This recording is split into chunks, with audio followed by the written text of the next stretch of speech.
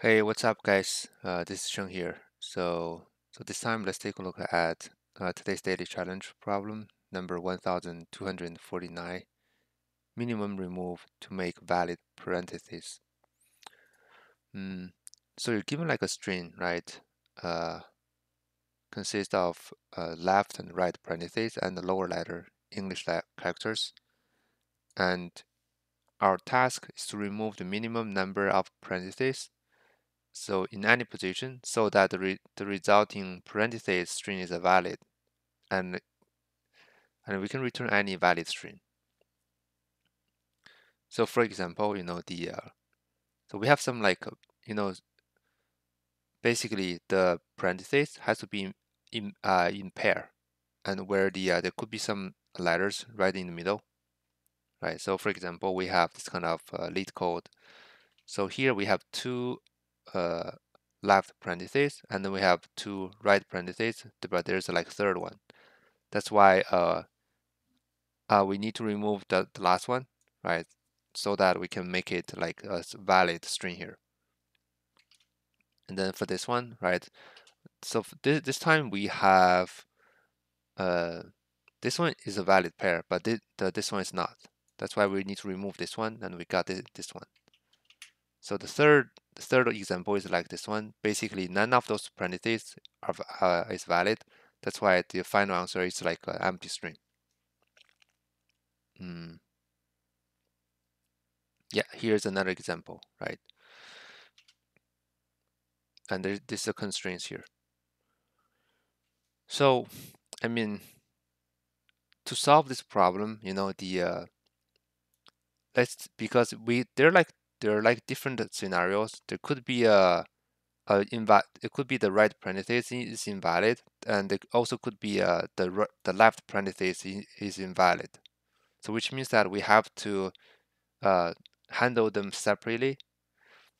So when I say handle them separately, I mean that let's say given like a string, if we scan from left to right, what can we get?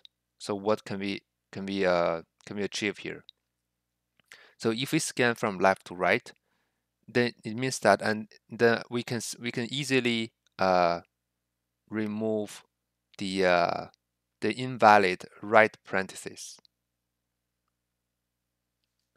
because if we scan from left to right, and then let's say we keep a counter of the left parenthesis that we have seen so far, right? And then basically every time when we see like a left parenthesis, we do an increase. We increase the left parenthesis by one, and then when we see a right parenthesis, right?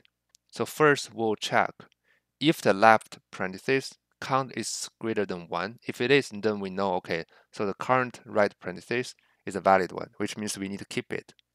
And when the left parenthesis is zero, and then we see another like right parenthesis, it means that right parenthesis needs to be removed. Right. So for example, we have this one. So at this moment, we have the left parenthesis is one, and here we have left parenthesis equals to two, right? And then when we see the first right parenthesis, would basically will decrease the left parenthesis. Basically we have one, and then this one becomes to two, right? And then when we see the first right parenthesis, basically we will decrease this left parenthesis by one. So this one becomes to one. And then when we see another one, and then we decrease this one to zero, right? And then the third one, when we see a third one, we see, okay, the zero. So now we have zero left parenthesis left to pair with the current one, which means that we have to skip this one. Okay. Basically, with this one single for loop, we can remove all the invalid right parentheses. So that I think the only thing left is that we just need to do another traverse from the end to the beginning similarly, and then we can remove all the invalid left parentheses. So after this two linear scan, we have all the answers we need. yeah, just similarly, for example, with this one, right? Basically, in the first for loop here, we'll remove this. I will remove these two right parentheses because none of them is valid, right? And with the second for loop from the end to the beginning, we'll remove this two left parentheses. That's why we have the final answer here. Yep, I think that's pretty much the idea here. And to implement that, right? So first I'm going to have like the answer equals empty, right? So for C in S, right? So the first loop is from the left to right, and so basically if the C, I do the check first. Basically, if the current one is the right parenthesis, and then I check if the left parenthesis is equal to 0, right? And then it means that we need to skip the current this right parenthesis. So I'll just do continue, right? Else we decrease the left parenthesis by 1, right? And then the remaining is like if the C is equal to the left parenthesis, right? It means that okay, we need to increase the counter by 1, and then in the end I just append this current one, the current letters to the answer here, because the only time we will skip the current, we'll skip like the letter is when the current one is the right parenthesis, but there's no remaining left parenthesis to pair with it. So since we already handle it in the continue here, we can safely basically append this one to the answer. And then the next time I'll just duplicate code here. So now we need to count the right parentheses, right? So now I have the answer 1 maybe. And now we need to loop through from the end, like the length of the the answer, right? Then we do a -1, -1, -1. Okay, so now the C is the answer dot I, right? So similarly, almost the same, right? Actually, the only difference is that we have to reverse this kind of parameters and that. That's why, I'm going to just copy and paste. So now we check if the current one is the left parenthesis, right? And then now we need to check if the right parenthesis is 0, and if not, we decrease here that, right?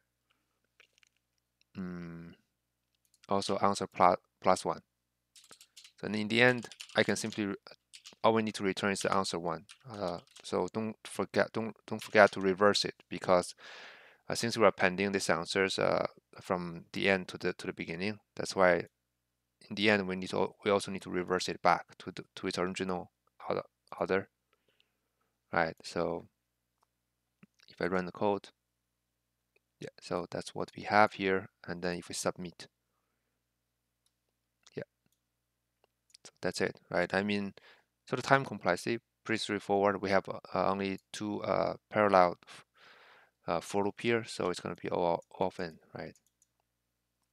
That's the time complexity. And the yeah, so I think that's pretty much it is. I think for this kind of duplicated codes here, we can also create like a separate helper functions. Maybe I can also pass in this kind of which one we want to check, and where's the paired the counterpart for the current one. But that's another option of implementations. But the idea is the same, right? Basically, we just need to do a two process, two traverse, two loop. Basically, if it's in the first loop, we can make sure we remove all the invalid right parentheses, and with the second loop from the end to the beginning, we can remove all the invalid left parentheses.